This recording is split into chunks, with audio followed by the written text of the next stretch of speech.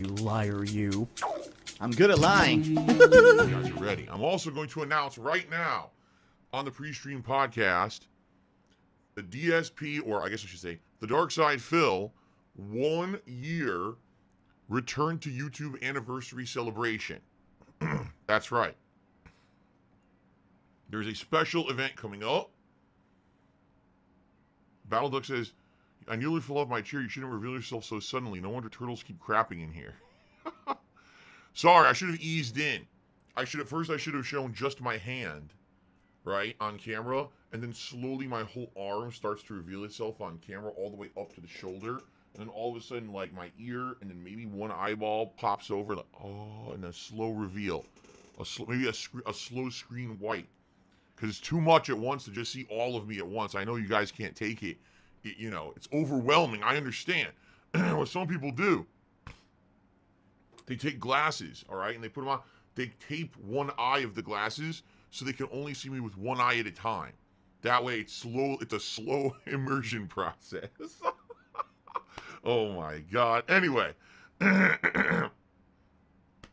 excuse me. Yes, ladies and gentlemen, today I would like to officially announce that in 2 weeks' time, that would be on Saturday, May 14th, okay? We're going to do something special here on stream. It is going to be the Darkside Phil 1 year return to YouTube anniversary celebration. And we're going to do some really special stuff on that day, including one of the things you guys are all waiting for, but we're going to do some extra special stuff on that day as well, and I will talk about that in just a moment, all right?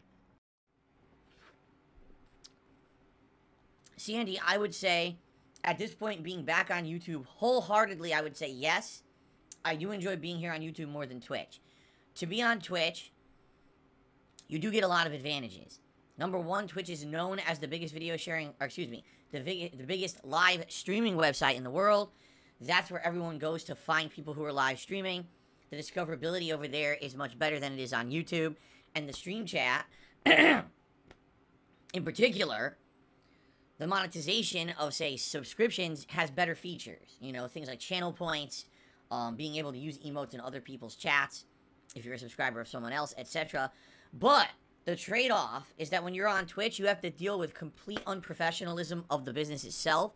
At any moment, they break their own terms of service and will suspend or punish you for things they don't even prove that you did. Essentially, it's like, over there, it's a crapshoot. You could basically go under the radar and be lucky and work for years and years and have no problems, and then overnight they shut you all down just because they feel like it. And who wants to work at a place like that, right? Imagine if you were working at a job, an office job, and you're just sitting there, you're doing your job, you're getting paid, everything's fine, and then after 4.5, 5 years, someone walks up to you and says, okay, you're out. Wait, what do you mean I'm out? Well, we did an investigation. We found out that you're doing stuff we don't like. You're out of here. Well, wait, what stuff? What are you talking about? Bye. Wait, no, answer me. What did I do wrong? Nope, you're out. Bye. And they grab you and they throw you out on the street. That's Twitch. That's literally what happened to me a year ago. They just threw me out and said, oh, well, you want to make a living here? Too bad. Well, you could stay here if you want, but we're not going to pay you for the work. You can continue to do work if you'd like. That's fine. Stay here, stay at your desk and keep working, but no more paychecks. Oh. But why? What did I do? Oh, we're not telling you. Get out, you know. Oh, okay. It's a great place to work, isn't it? So, it does suck, though, admittedly, because being on Twitch, you get the added exposure. You get the added views, right? You get a lot of added stuff, right? So, oh, someone just said they sent me a song. I didn't get it. When did you send the song? Meow says they sent me a song. When did you send it? I didn't see it in my email. It's very possible that it hit my spam folder. Are you sure you sent it to darksidephil@hotmail.com? Because I did not see it. But if you could tell me when you sent it, maybe it did hit my spam folder and I can check. Because you know, stuff in spam folder stays for several days. Yeah, please give me more information. No, I was not banned multiple times from Twitch. I was never banned from Twitch. Not once. I was suspended a few times because their suspension process, again, is unprofessional and ridiculous. All of a sudden, you'll just be suspended. What did I do? What are you talking about? Isn't there it's supposed to be a stages of escalation process? There is, but they don't use it. Anyway. Yes, that was a tip. I just said, Meow had done a tip, $1.50 tip, and today it submitted a song. Yes. Okay. So, that being said, in the last year that I've basically worked on YouTube, right? There's a lot of advantages to being here. At the same time, there's a lot of disadvantages. It's kind of a trade-off. You know, on YouTube, you don't have to feel like you're walking on eggshells. You know what I'm saying? Like, when I'm here doing stuff on YouTube, I don't have to be like, man, God forbid that I say something that sounds wrong and I didn't mean it that way, or someone clips a snippet of my stream or video and reposts it to represent something it's not, and then tries to false report me to YouTube. You know, people try that shit all the time. They false flag my videos. They try to report me. It doesn't work on YouTube. You know what I mean? You have to actually do something wrong to be punished on YouTube. And one thing I'm certainly happy to report, it seems that YouTube's copyright system has gotten at least a little better when it comes to the false stuff. The content ID system is still terrible, alright? But, luckily, in the last year that I've been here on YouTube, even playing games that I knew had copyrighted music in them, I didn't receive any copyright strikes, right? So that's a good thing, because at one point people were completely abusing Twitch's system, false flagging my streams, and they just granted every single false claim without even reviewing it. At one point, I'm not even kidding you, Twitch took down my stream, claiming I had violated someone's copyright for a game I wasn't even playing on the stream. They didn't even review the claim. They just took my stream down. That's how unprofessional they are at Twitch. And it's hilarious because so many people use it. It's known as like the biggest, best place to stream, and literally it's the most unprofessional. It's terrible over there. So that being said, being on YouTube for a year, it's been a rough ride. Those first few months in particular, 2-3 months starting up, was really rough. But what's happened is over the year, things have just gotten progressively better and better and better.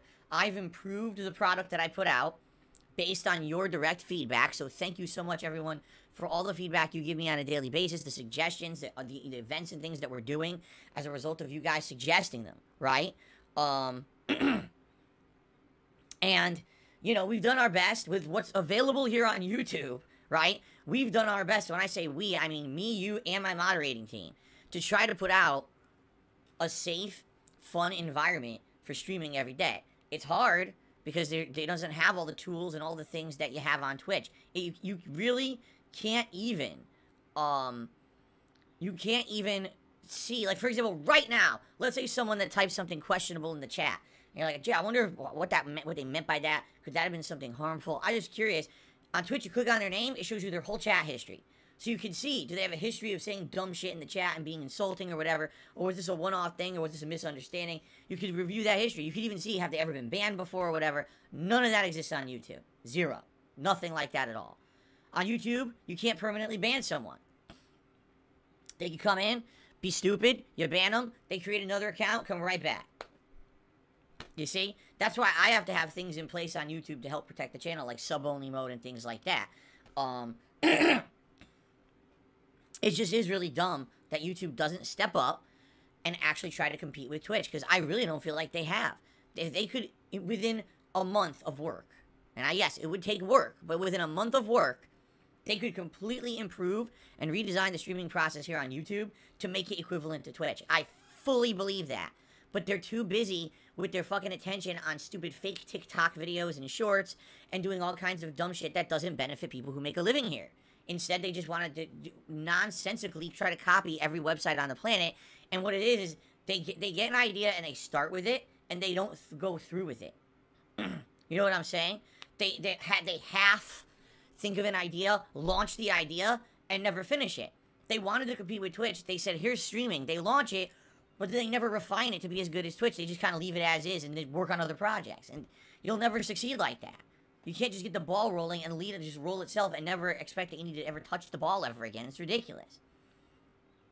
Anyway, the deal is that I really have enjoyed being here for the last year. As rough as it is, making stuff work similarly to how the competition does. Although admittedly, as you guys have seen, you know, viewership, it can be way low, especially for a game that's not a huge AAA release, because there's no exposure here on YouTube. I tell you guys how important engagement is, right? That liking the videos, liking the streams, leaving comments on them. Those things are huge for engagement. If you don't do those things, you can't even be found on YouTube. And of course, on YouTube, there's the toxic element. People being nasty, toxic, and insulting actually will have priority in a YouTube search over the original content that it's being toxic and insulting against. Every time. It's not even an exception. Like, every time you'll find the drama video, the drama documentary, the insult video, all that will always come up first before the subject matter. It's really stupid.